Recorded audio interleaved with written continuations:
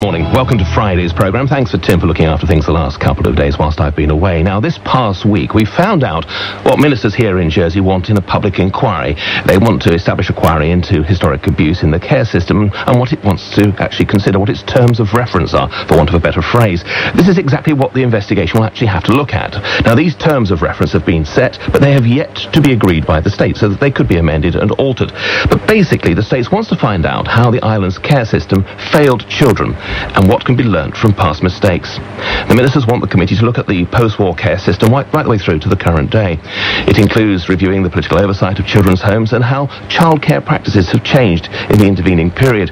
The inquiry will hear evidence for abuse victims and from care home staff alike. And it will also look at how Jersey's authorities, all its authorities, dealt with these abuse concerns. It all comes at a time when some people are voicing deep distrust about Jersey's government and the way that politics is reported in the media. This morning I'm asking you, do you share those concerns? Has Jersey got a culture of secrecy and cover-up, and if so, why? Give us a ring on 720255. You can email us at radiojersey@bbc.co.uk, or you can join the debate on Facebook and Twitter. Later on in the programme, I'll be joined by the Minister for Home Affairs and also the Managing Editor of the BBC here in Jersey. But first, two commentators who challenge what they call the so-called establishment. They're blogger Rico Sorda and the former Senator and Health Minister Stuart, who's a critic of the island's authorities, claiming a widespread culture of concealment. Mr. Syvet, this culture of concealment, it's nothing new, is it? Oh, absolutely not. And indeed, you could go back centuries. I mean, Jersey's essentially been run by a feudal oligarchy since its quasi-independence about 800 years ago. And in truth, nothing has really changed. I mean, we have the surface trappings of a modern functioning democracy with a legislature, a judiciary, and things of that nature. But if you scratch below the surface, it essentially operates on a very feudal power basis.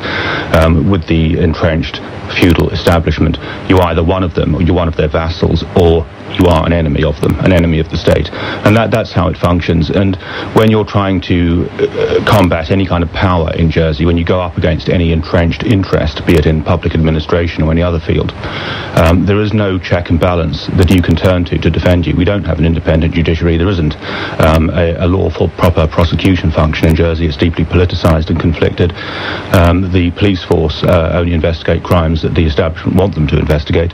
So ordinary people, especially if they're challenging the system, are powerless, worse than powerless in fact. The rest of the system unites to oppress them. Do you consider yourself to be an enemy of the state?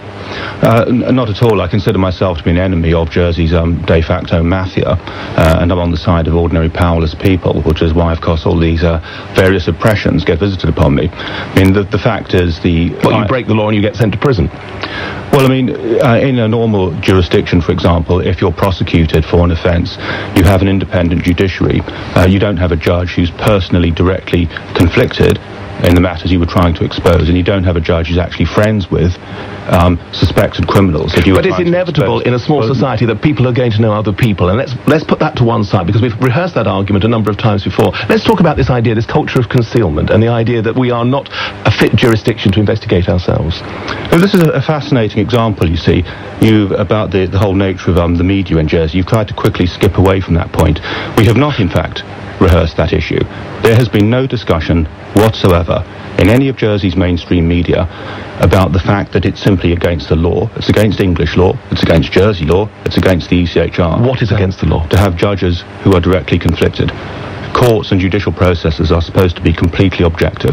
But the process has gone through in those circumstances, and they were deemed not to be conflicted, weren't they? They deemed themselves not to be conflicted. The system deemed itself to be not to be conflicted. Let's not go into semantics. Let's talk about the situation we have at the moment. This is not semantics. This is a straightforward statement of fact. A lawful judicial process must have a non-conflicted judge. And they went through the system, didn't they? I mean, I'm not here to stand up for the judiciary in any shape, size or form. What I'm saying is the reportment of fact is as such. They went through the process and they were deemed not to be conflicted. You then have to challenge that. They deemed themselves not to be conflicted. The system deemed it. Yeah, all right. They deemed themselves not to be conflicted, which is not a lawful process. And anyway, the fundamental point is that Jersey's judicial systems and its prosecution functions are not compliant with the established frameworks of administrative law, and these matters will be challenged ultimately in London, because London is ultimately responsible for these But I suppose it begs the question, can our committee of inquiry that's going to be established ever be independent, if you argue that there are so many conflicts of interest? Well, of course it can't be independent, and if one looks at the actual terms of reference that have been proposed by the Jersey Cabinet, they're hopelessly defective. There are many key issues in those terms of reference that are simply not addressing the actual important issues. And for example, when you're looking at the potential risks to vulnerable children within the system of public administration, there are certain public authorities ultimately who are responsible for the proper protection and oversight of those children. There are certain champions, as it were, in the system that vulnerable children should be able to look to for proper protection, and ultimately in respect of the public authorities, those are the police chief and the social services minister. And those are the two champions ultimately that vulnerable children have in the system. But in Jersey we have a situation whereby all of the rest of the polity, the entire realm of public administration, has united to unlawfully oppress and obstruct those two public authorities. In your belief, we're going to bring in 3 people from outside the UK to actually chair this committee. Does that not give you that set of independence? Could I just finish what I was saying? No, I'm asking you to move on and to talk about the issue that we're addressing here this morning, which is this idea of whether or not this committee of inquiry can be independent. And that's what I was doing, and this is why we're here. We're talking about how the media in Jersey will not discuss the real issues. Now, the real issues are that if the rest of the polity can unite to unlawfully oppress the police chief and the social services minister, then vulnerable children in the system don't have a chance at all. Now, the terms of the committee of inquiry that are being proposed simply don't address those two issues.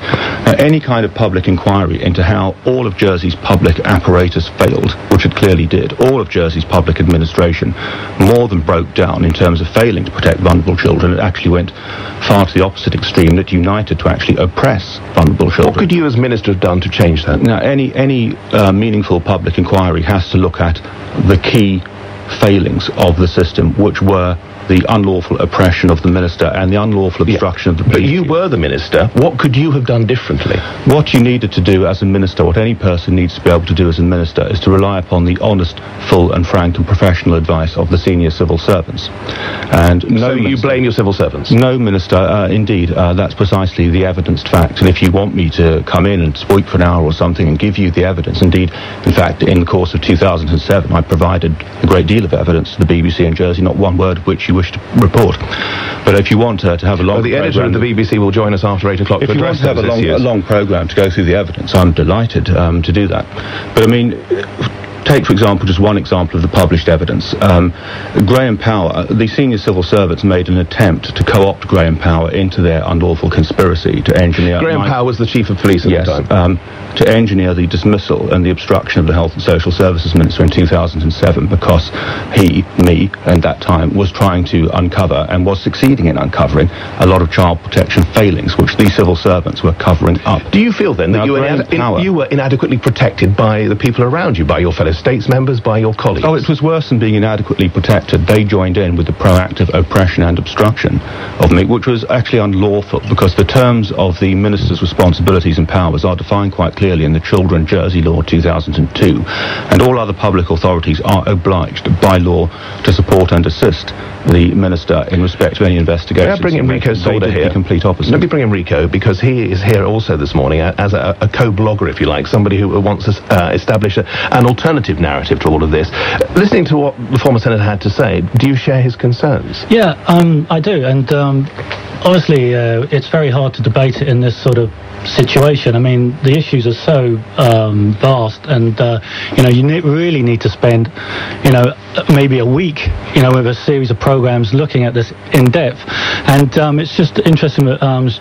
Syvet there was talking about Graham Power, because obviously a lot of my work has been spent on looking at the illegal suspension of Graham Power and the actions of the Home Affairs Minister later, who's coming in. And during my investigation, one of my major concerns was Graham Power's judicial review. When he went to, he took it to judicial review, and the actual conflict of interest with the jurats. It's just because it's funny listening out to you, but the what was going on in Graham's judicial review and the conflicts with the jurats, it was just It was too close. When you say conflicts, is it because they knew other people in an island of 100,000 people? The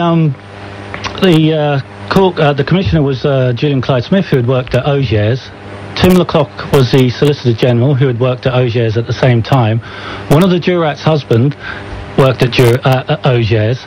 And is that not inevitable in a small internal... It may not be good enough, but is it not inevitable?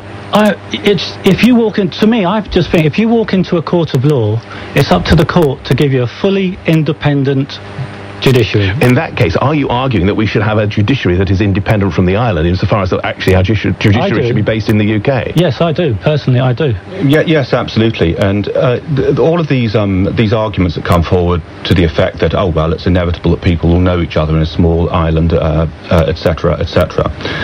That's all well and good, but the law is the law is the law. And the law says, and this is English law, Jersey law, ECHR law, it's well established, a court of law, a judiciary has to be, at law, completely independent. And if it fails to meet that standard, then it's not lawful. So we can't make excuses for Jersey to the effect that, oh, well, it's a small place, so we'll just have to ignore the requirements of the law. You don't think there are sufficient checks and balances that could be put in place to mitigate? On the contrary, there absolutely are not. But could they be put in place, do you think? They can be put in place by having a complete separation of powers in Jersey, and indeed then having both the prosecution function and the judiciary in Jersey overseen and run from London. We'll debate that later. Absolutely. We'll debate that later with the Home Affairs Minister, who's already saying that he wants a quasi-justice minister of some kind. Yeah. And Rico Sorda is going to stay with us and talk further about that. Finally, Mr. Syvet, I mean, there's an interesting story in the Telegraph this morning, which I'm sure many people will have an opinion on, suggesting that Britain's biggest bank, the HSBC, is at the centre of an investigation by Revenue and Customs in the UK